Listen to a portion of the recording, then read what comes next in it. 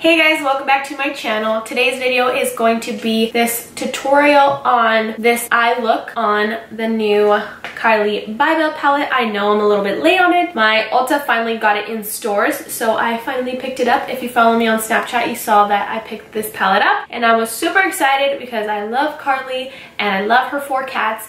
They are so freaking cute, and I just wanted to do a look using this new palette. Don't mind my hair. My hair is completely washed out and I swear it looks orange, so I could not have it down, and it is up because I need to dye my hair tomorrow.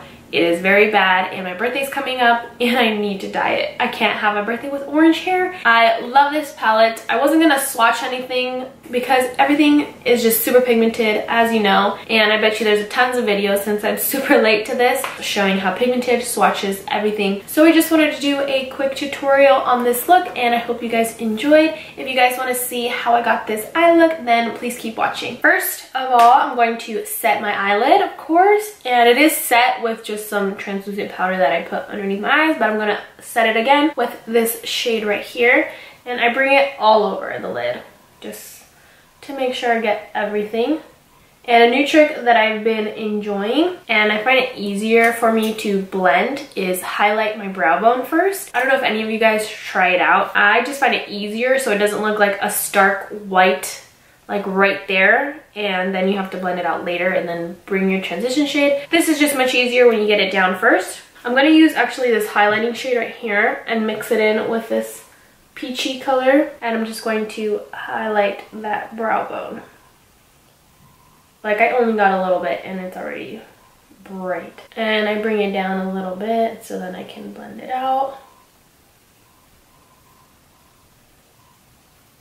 Next I'm gonna get is a transition shade, and I think I'm gonna go in with this mauve tone right here. It's a really pretty color. If you're wondering what brushes I'm using, they are the brushes on my favorite brushes video that I made. I'll link it down below so you guys can check that out, but they're literally the same.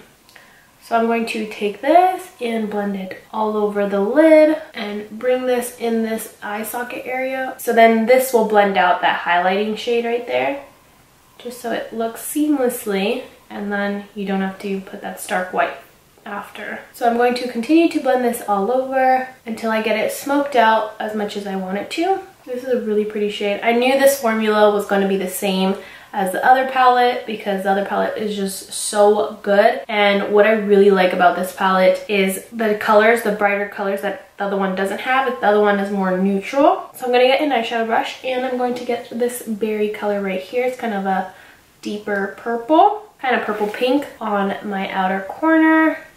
Comes out purple, and then I'm going to put it on my inner corner as well. Get it right in there. So once I get that, I'm going to go back with my blending brush and blend that out. Remember, always blending is key. I'm not adding any more pigment to this brush. It's just whatever was on it, just so I can blend those two colors together. Then I'm gonna go back in and get this brown shade right here. And I'm also going to pack that on to where I just applied that like plum color. So this tones it down a bit and makes it a little bit more neutral. And then I'm going to also, whatever is on the brush, I'm going to connect the two sides together. And I like to put it above my lid because I have a small lid space, and I make this bigger so it gives it an illusion that I have a bigger eyelid. Then again, back in with that blending brush, blending all that together, making sure it's seamless. It looks darker in person than on my camera. I don't know why. Then I'm gonna get some spray, and I'm just using my Milani spray to wet my brush. And then I'm going to go in with that color that I said I was gonna use. This like beautiful, beautiful pink with a like sheen of gold. It's just so pretty.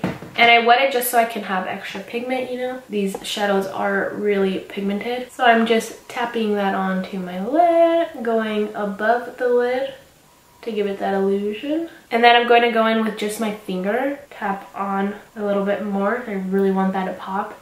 Look at that. Oh my gosh.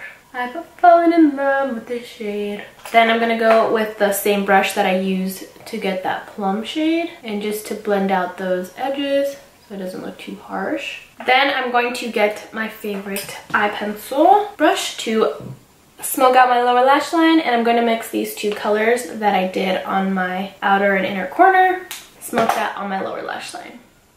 I think I'm going to do this look for my birthday. My birthday's coming up. It's on Friday. I'm super excited. Don't know what I'm doing yet, but I'm doing something. Then I'm going to get that same really pretty pink shade, and I'm going to get this shade right here, mix it in, and I'm going to put this as my inner corner highlight. I like to drag it down at the bottom of my lower lash line. Since I never do eyeliner, I think I'm going to do eyeliner today. And I'm using my Tarte Clay Paint Liner. So I can't talk while I'm doing my liner because I feel like I'm just going to mess up.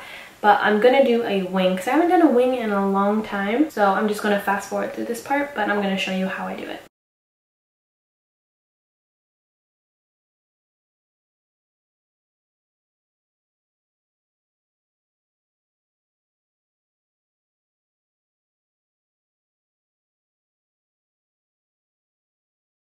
Now I'm going to put on some mascara, and this is my favorite at the moment. It's the Tarte Light Camera Lashes. And just a little bit, and then I'm going to put on falsies, and these are my favorite, the D Wispies. So I'm going to put my lashes on and finish this eye, and then I'll be back.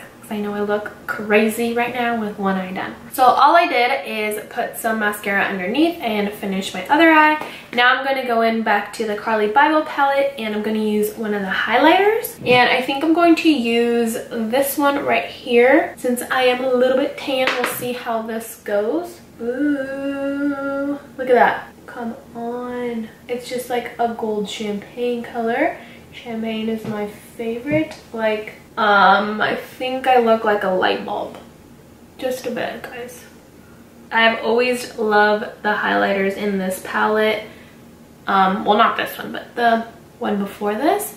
I just, they're so pigmented always. Now for lips, I'm going to put on this Maybelline Superstay Matte Ink, and this is in the color Loyalist. I just bought this and I love it. I love the formula. This one I do notice that I have to put like two layers of, but it doesn't make my lips like super thick or anything. It's just because it's a really light color. It's a bit sheer, but it is buildable, which I don't mind because it doesn't make my lips feel like gross or like too much product is on my lips. I literally went out and bought this one after Deluxe Katie snapped about it that this is the color she was wearing. I went and go buy it because I loved it. On her, it looks so pretty. I love the Carli Bybel palette. BH and her always make good stuff. Like, this one is just as good as the first one, and everything is just so pretty, pigmented. I love it. Love it, love it, love it. I'm so glad I picked it up because I was on the fence of picking it up, and I'm glad I did. If you guys want to see more looks on this palette, then give this video a thumbs up. And that is it for the video. Don't forget to subscribe down below and follow me on my social medias. Thank you guys so much for watching. Until next time, bye!